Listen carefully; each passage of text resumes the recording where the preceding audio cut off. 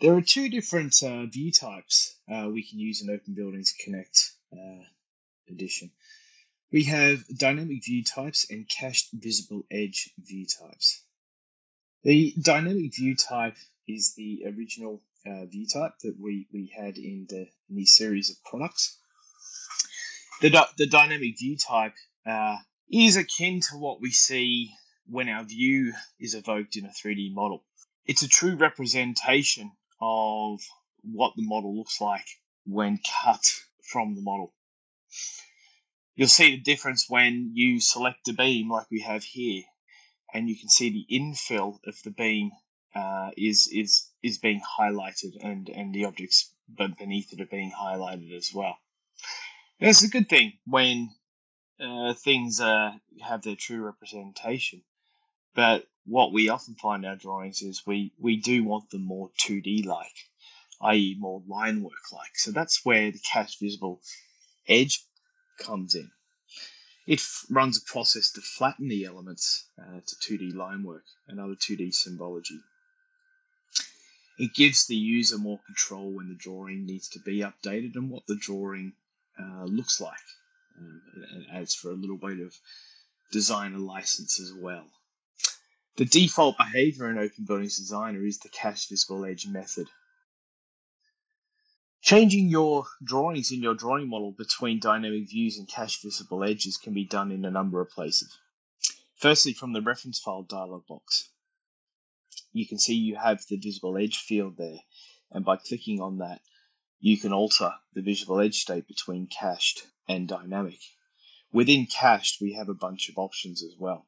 There are also some settings boxes in order to refine the accuracy and speed in which your cached visible edges are produced.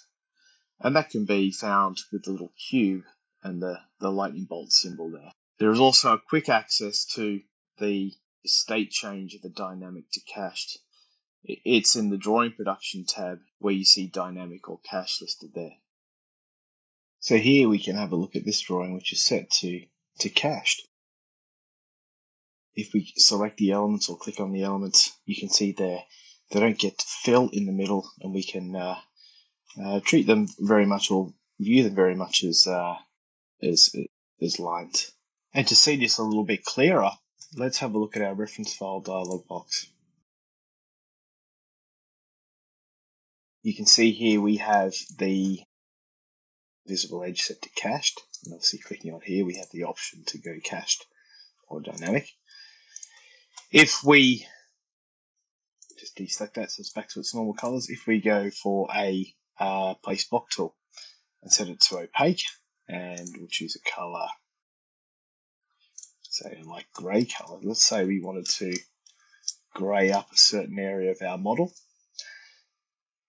We can pop that box down.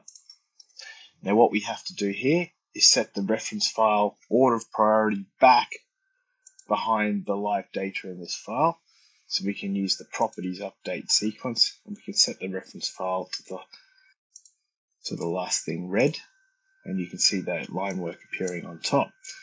Very much like a 2D, we would operate in a 2D fashion. However, if we set this to dynamic, you'll notice the difference. The beam members become solid elements, and anything that we're looking down upon that has a solid element will very much block out that line work behind it. Again, it's also in play, if we just delete that if we're doing some drafting, that the line work will appear behind solid elements.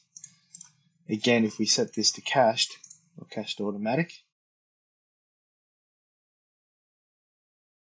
any line work is just infused with the line work coming from the 3D model. So it's a bit more like our drafting processes. We have a lot more control about what we see and how we see it.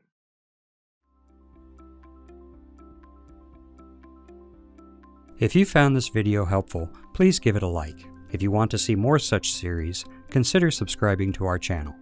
Thank you, and see you next time.